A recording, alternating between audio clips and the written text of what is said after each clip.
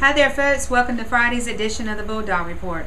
I'm news editor Tia Bedwell, and with me are staff writers Jenny Gray and Aaron Carson. So, Aaron, what are you doing for Friday's paper?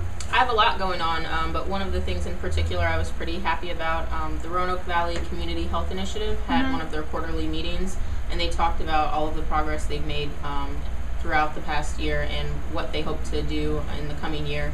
And so they gave a good preview of what they've done and what they still want to do. This was their final meeting of the year, correct? Yes. Okay. And Jenny, you took a trip out to Halifax Academy. What was Yes, going I on did. there?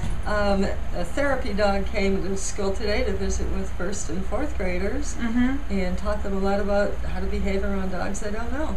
Okay. So a lot of kids and senior citizens apparently get bitten by dogs every year. So just a little good information to know from a really friendly dog. Yeah, great.